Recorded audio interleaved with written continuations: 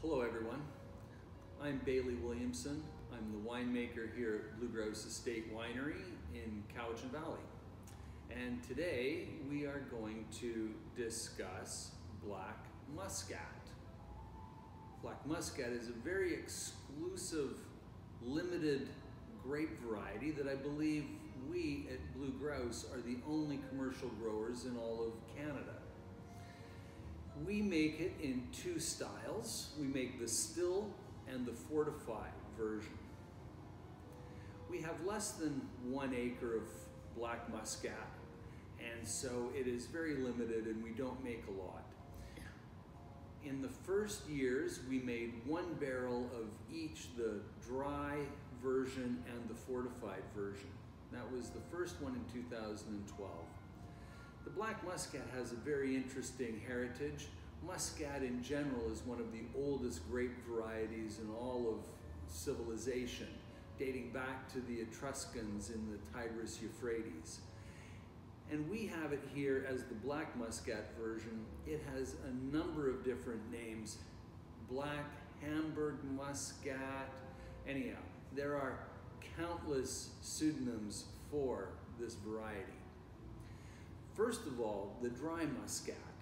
So it is like a dry wine, and it has all sorts of very interesting notes. A lot of very, very floral and fruit notes. I find there's a lot of lychee nut, fresh lychee nut on this. Very interesting wine. It has very soft tannins, so not grippy in any way. What you will want to pair with it is most likely a soft cheese or something that's not too strong. Excellent for your holiday meals. And now, the fortified Black Muscat, made from the same grape. The only difference is that partway through the fermentation, we stop the sugar converting to alcohol by adding neutral grain spirit. That increases the alcohol content and maintains a lot of the sugar. With that now you have a port style wine. Port is a protected term, so we're not able to use that. So we call it fortified. It has a much richer nose, and because a lot of it is aged longer in barrel, it has a more complex and more developed caramel and cocoa. The history of this starts when Paul Bruner first purchased the winery, and we were looking at the Black Muscat and wondering that perhaps it might make a very nice fortified wine. So we made 1 barrel. And that led to a 2nd barrel the next year.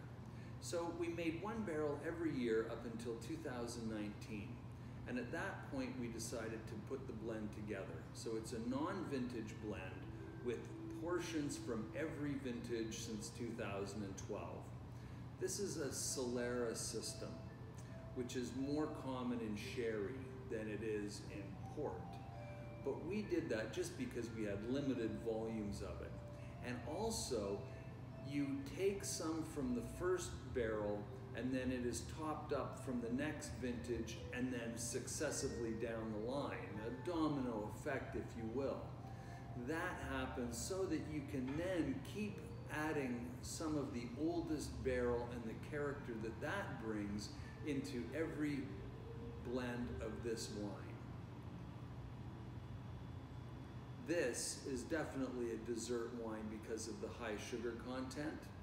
It would go really well with your cheese board again, and even some stronger cheese like some Saint-Agur or blue cheese, whatever you like. It would also go very nice with a chocolate gâteau of some type. Enjoy it for the holidays.